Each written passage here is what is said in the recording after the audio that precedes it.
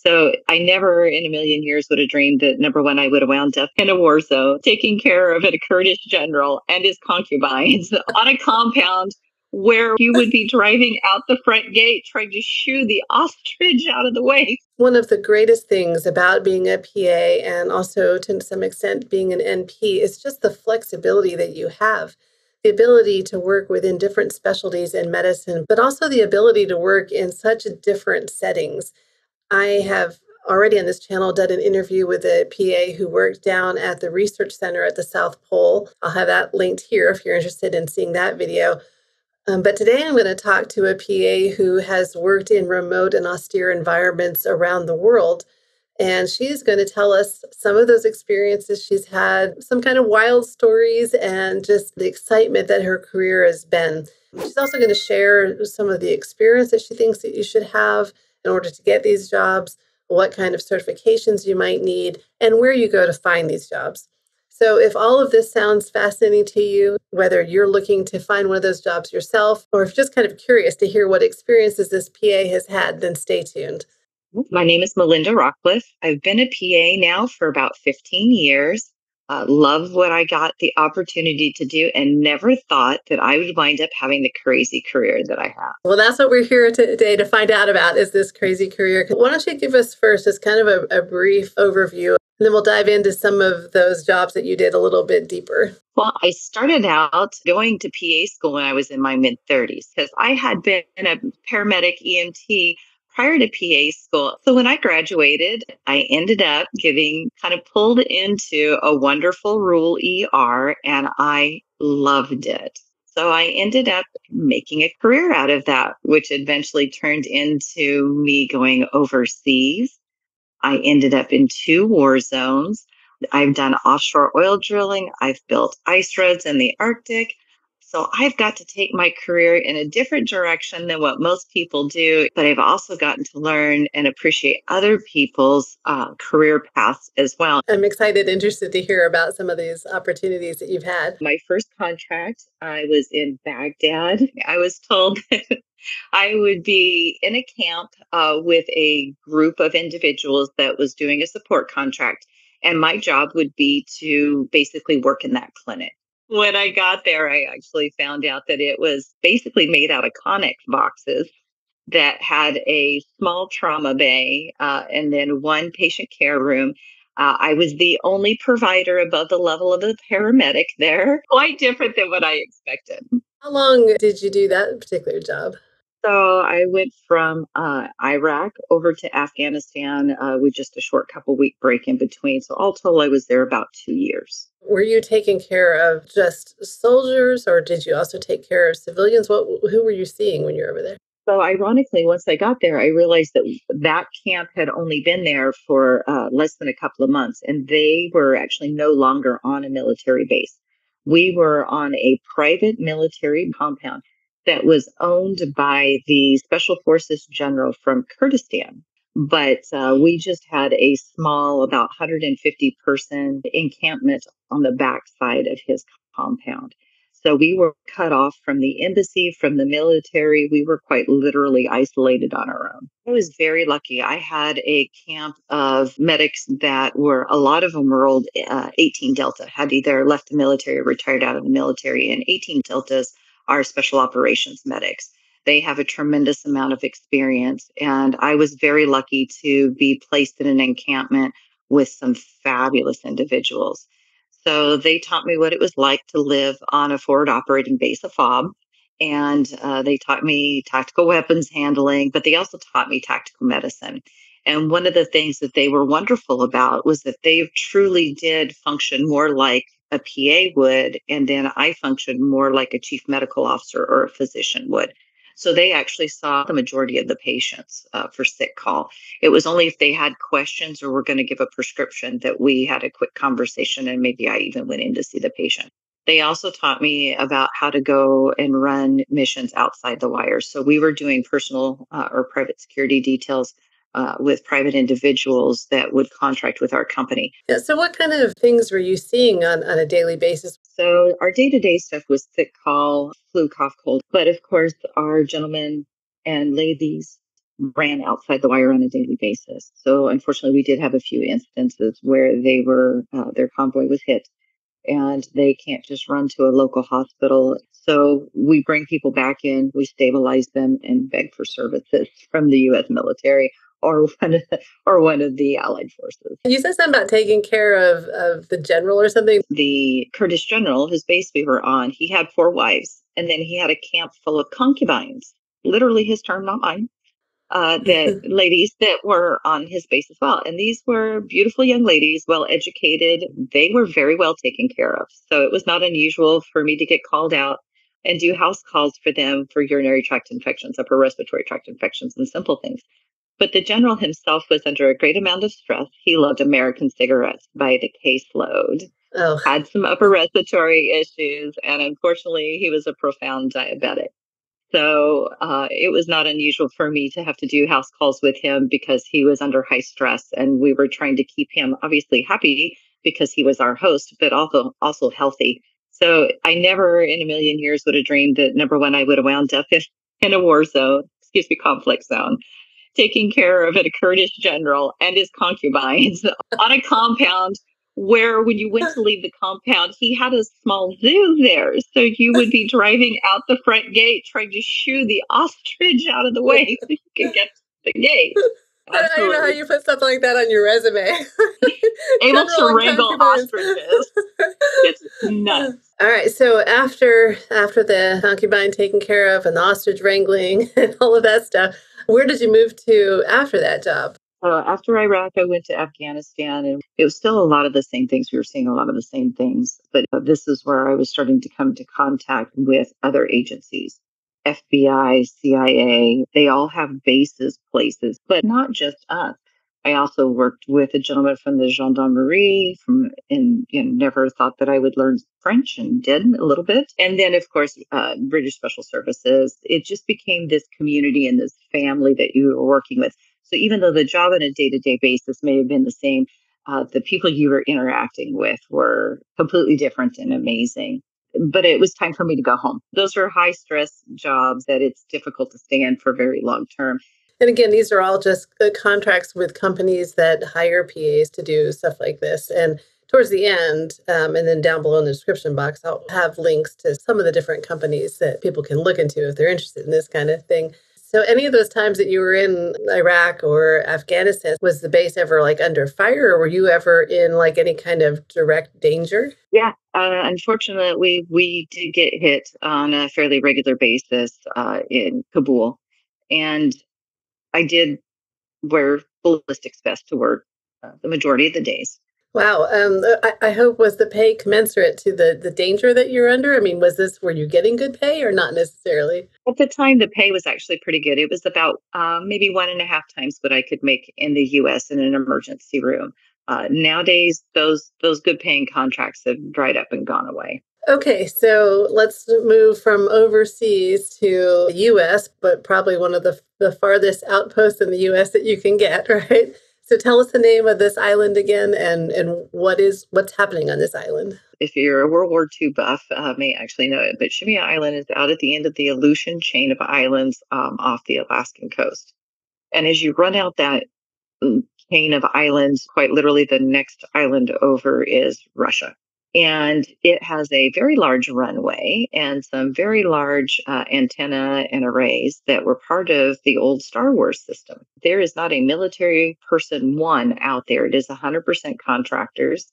So that runway gets maintained for a multitude of reasons. Partially, that island is very military strategic, and part of it is for commercial reasons. So roughly how many people are stationed on that island? It depends upon the projects that are actively going on. You have between 100 and about 200 people. With that old Star Wars era technology comes some lovely but older gentlemen that had worked with that technology when it was new and they were young.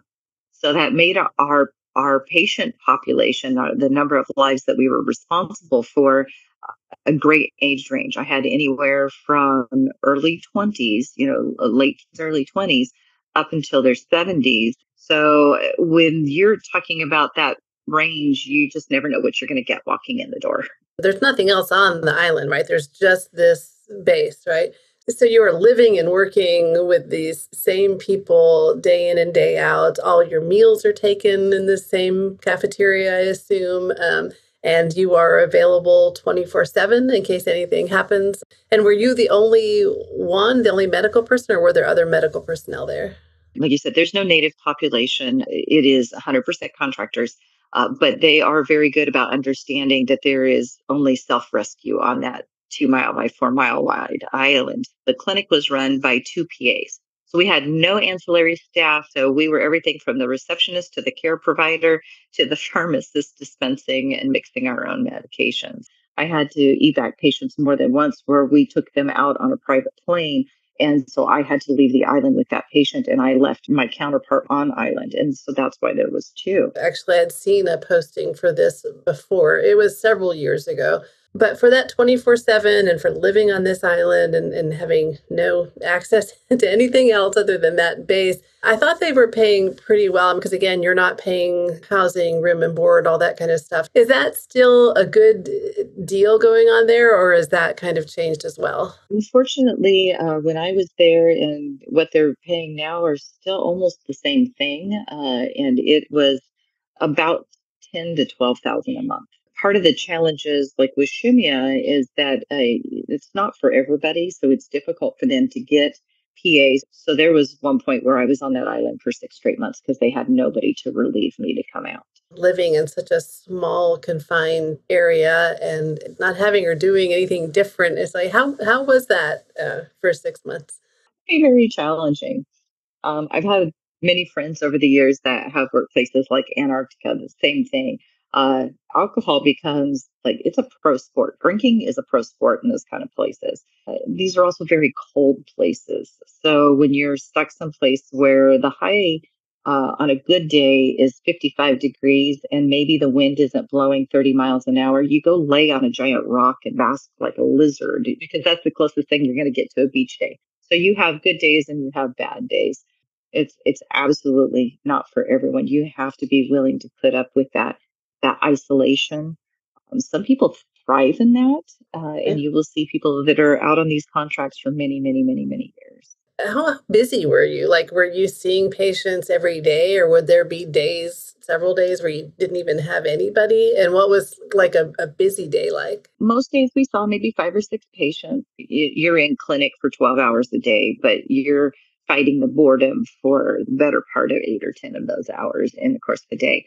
A lot of people do online doctorate programs during those or continuing education, those type of things, to help fight the boredom as well. We had one young lady that there was not supposed to be anybody pregnant out there because obviously we have no prenatal care, no OB services. And then 6 months later, she delivered premature child. So that made for a very, very busy day trying to figure out how we were going to get her and the child off island, what we were going to do for evac, because to get an evac plane out to Shimia Island is about 24 hours. So you have to be willing to hold those patients.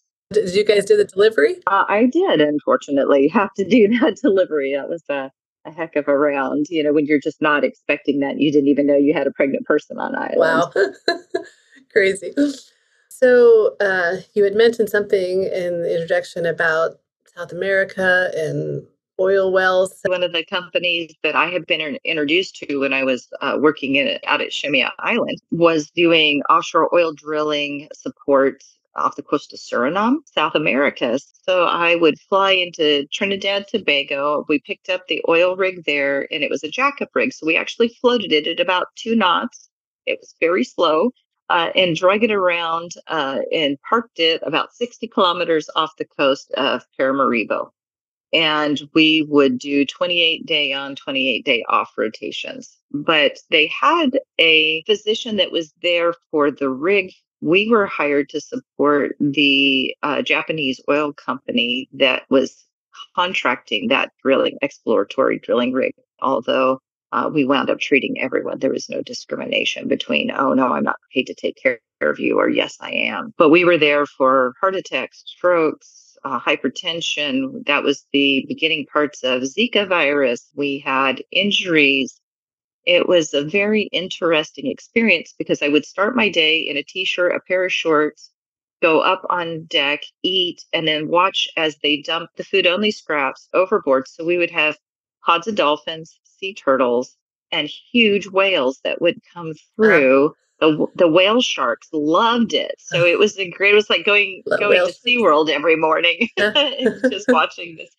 And then I would go into the company man's office on the executive level and do evacuation planning and so on. So it wasn't direct patient care for me on necessarily a day-to-day basis. That's what the rig physician took care of. So is it those stories aren't enough? Do you have any more? Have you done other things overseas and remote work?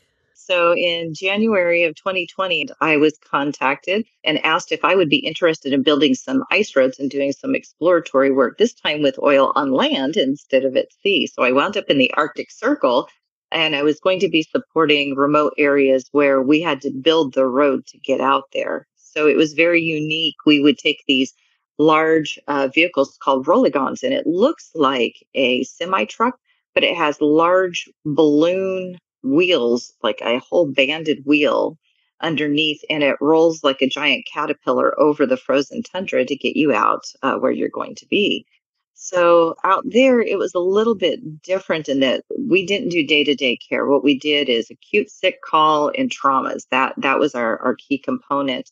But I will tell you, unfortunately, 2 months into our project, COVID kicked off, and I suddenly found myself in a position where it was more like developing emergency plans for COVID. I guess it just highlights the fact that when you step into these environments, you have to be prepared for just about anything. Sounds like you have to be the type of person that can kind of roll with the punches. That should be my middle name. Can roll with the punches. I love that. And I will tell you, from assignment number one in Iraq, where I had no idea what I was doing and walked into a hornet's nest and survived it, I don't know how some days, to then working on the ice roads in the middle of COVID. Every assignment has been different. And I guess I could admit I'm a little bit of an adrenaline junkie. So going into those scenarios actually kind of makes me happy. I thrive on not just delivering medicine, but delivering the best possible medicine I can do in an austere environment where that patient is scared to death because they know they're not someplace close to a hospital. They know care is a day away. And they know that their friends, even though they're not medical, are going to be in that room with them, helping to take care of them, watching them, bringing them food, bringing them water, doing whatever they need to do. And that family, that's what makes me go back every time. To be honest with you, sometimes I've looked at these jobs and I've thought, yeah, I know there's going to be stressful situations, but I also kind of thought, they seem kind of like they have a lot of laid back times. Like, how busy can it be when you've got 150 people on a base or 40 people on a base? I mean, is it as stressful as working on a regular family practice clinic or emergency room clinic? Am I totally off base, or is there part of that that's No, true?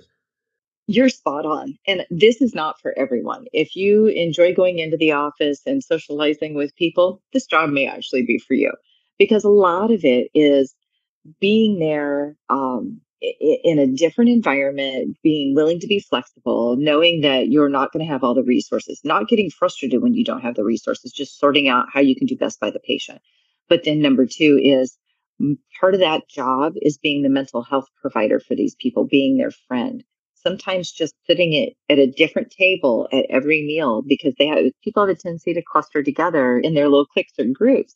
And so every single meal, I would go sit at a different table and talk to people because then if they were having a bad day, they would come and talk to you because nobody wants to have a suicide in their camp. But I think that that's part of what draws really unique, quirky individuals to these jobs. But the nice part is I don't have to write big, long notes. I don't have to bill insurance. I don't have to do all those things that would in the business side of medicine that none of us love to do. And you don't have somebody constantly knocking on your door saying, next patient, next patient. I assume that if you need to spend a little extra time with somebody, that you have that total flexibility to do that, unless there's an absolute emergency. Yeah. Well, and I have hours. I have hours and hours. So if I have somebody who has diffuse abdominal pain tonight, I can maybe hold them for 12 hours, see if that develops, re-examine them in the morning, and then make a decision. Am I concerned enough to spend $50,000 evacuating them off this island, off this base, wherever I'm at? to send them in to freeze your hair, or did they just have a little gas from the bag curry at dinner and they're going to feel Yeah. better in 12 hours? One of the questions I was going to ask is I assume that for any of these positions, you really need to have some decent emergency care experience. I would say yes. For me, I was lucky enough to get some time in as well in occupational medicine because, again, that is kind of the unspoken component of all this, too, is that you're there with company individuals. This is not private people coming into your clinic. So you have to have at least the basic understandings of occupational medicine and the bear traps that you can step into with that, reportables versus recordables and so on. But yes, emergency medicine is very important because you need to know, as my preceptors always said, and even my docs now, got to know when you're holding a snake. Because if you don't, then you can't trust your gut instinct. You're constantly going to be going, oh my gosh, I don't know. Everybody's not sick or everybody's sick. And there's a fine line between the two sometimes. So yeah, emergency medicine, I would say 3 to 5 years of emergency medicine experience before you really would feel comfortable going out on these. Nobody's going to feel comfortable on their first assignment. And I highly recommend your first assignment, if you can find it, be 3 months. The short 3 month gig, someplace to figure out, do you like it? Do they like you? Is this a lifestyle for you? You've kind of highlighted some of the things you've done. What other places have you heard about or ever come across or seen listings for type of remote jobs that you haven't taken but that you're just aware of? I have a friend, and I would love to have this. He works with a company that provides care on movie sets. Marker. So if they are going to have actors on set, he goes out and he helps with some of the security evaluations, does day-to-day sick calls, there for injuries and so on. Usually that industry is being covered by paramedics and they do a beautiful job, but there are some that are starting to realize as actors or directors, producers, whomever may be on site on scene in an austere environment such as South America filming, their healthcare systems are not up to the same standards that U.S. healthcare systems are. And we're starting to see an expanse of advanced practice providers, both PAs and nurse practitioners, into that realm. Are they hired through companies like Beacon or other of these remote medical companies? I'm not entirely sure because that is such a small component, and everybody Yeah, is very tight-lipped about how to get those jobs because they're right. protective of it, and I don't blame them. I haven't Yeah. been able to break in and find out the insider information on that Okay. one just yet. I've always wondered if, like, on expeditions, like if REI has these treks or National Geographic is going out filming somewhere around the world. I've always wondered if, PAs and NPs are used in those situations. And are you aware of that, or is that more of a paramedic thing? International SOS has some components of private care. So if you are National Geographic and you're doing, like 100-person trek or a 20-person trek or whatever, they do sometimes hire NPs, PAs, but I'm not entirely sure if they have like a pool of providers that they're Oh, working from because I've never been able to find an advertisement for that. And it's still going back to a lot of this is it's so much cheaper for them to hire a paramedic versus an NP or a PA.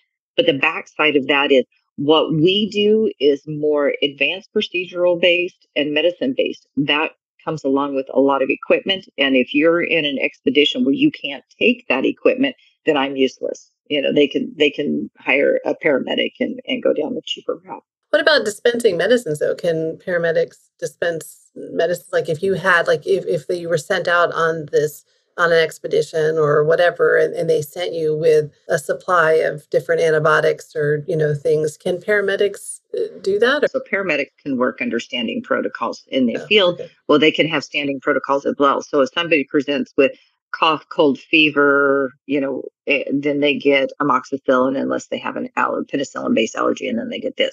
So most of the times, if they're going to venture into giving prescription medications, then they're supposed to call their supervising doctor, their uplink, whoever their base, would be, and let them know what's going on and get permission. Beyond the things we talked about that you have to be prepared for and to think about on the medical side, there's always the business side. You have to think about, pay and all those kind of logistics.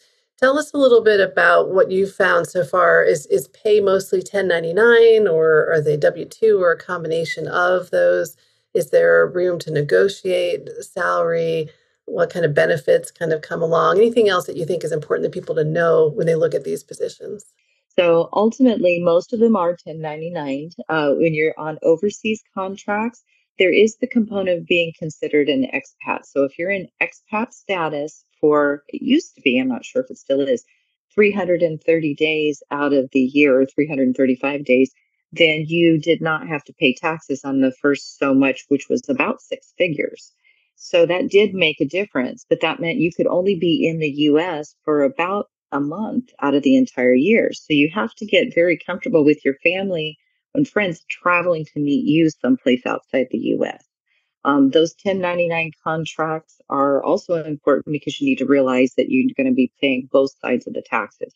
So make sure that what they're offering you financially equates to enough to be able to pay in all of those taxes that you're not W-2'd for. In some cases, you will be W-2'd, which may come along with benefits or it may not. So be mindful that you're also asking, is there benefits? Do I get medical, dental, retirement? Retirement being a key component here. Because if you plan on doing this lifestyle like I have for the last 10 years, not having somebody contribute to your retirement account does make a difference in what I want on my day rate as well. And then make sure when somebody is asking to pay you on an hourly rate, that you understand exactly how many hours in a day that's being paid for. Is that an 8 hour day in a clinic, 10, 12, or 24? Because usually when they're breaking it down to hourly, you're not going to come out well at the end of that contract. Yeah. But you're going to be expected probably to be available 24/7. So, Yeah. exactly. Yeah, there needs to be some sort of on-call incentive there. Yeah. Got it. What about things like malpractice insurance? Is that usually paid for by whoever you're working for? Yeah, that's actually an excellent point, Michelle. I have had to leave a contract before because I was told that there was malpractice insurance, and then come to find out they had a liability insurance, but not true malpractice insurance. So I had to leave that contract before I ever really got started because without malpractice insurance covered by them, it was going to be very expensive for me to pick up not only the policy, but then the tail coverage. So make sure that when you're going through the negotiation process, or even before that, when you're still just finding out about the job, make sure you understand who's covering the malpractice insurance and the tail coverage, because that will make a difference as well. The other thing that you need to consider is extraction insurance. So if you're working in hostile environments or someplace where you could be kidnapped, you want to make sure that that company is also reputable and will be covering any type of extraction insurance as well. Yeah, a lot of different things. You don't have to think about extraction insurance when you go apply at your local hospital. So true. Do you normally have to have, PALS, ATLS, and all of that stuff in addition to BCLS and ACLS? Yeah, most companies will want you to have some form of advanced trauma life support. Some of them will accept pre-hospital, although most do want true ATLS.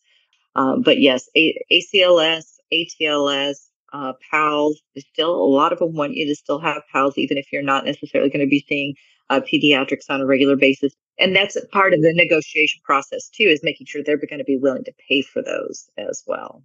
I started to ask about licensing, and I thought, oh, that doesn't matter, but does it matter? Like, has your Yes. state license come into play? So again, to be in the federal system, you have to have an active state license somewhere. But additionally, like working in Mishimia Island and the Arctic Circle, I had to have an Alaska license. In order to not have to pull my DEA back and forth between the two, I actually had two DEA licensure as well, which gets expensive to maintain after a while. And so if people are watching this and they're, this is going to appeal to a very small subset of people.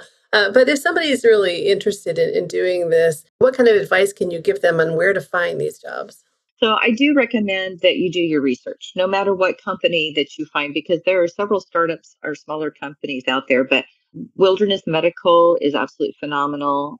Remote Medical International, they are based out of Seattle, Washington, and they've had contracts all over the world in combat zones to, the contract out on Shimia Island. There is Beacon, which was actually bought out by International SOS. Fairweather is also operating out of Alaska, and they have several contracts around the world. So I would highly recommend that if you're truly interested in doing this and you feel like you have the experience and want to start now, get onto your search engines and look to see if there's other opportunities out there, like UTMB holds the contract for Antarctica.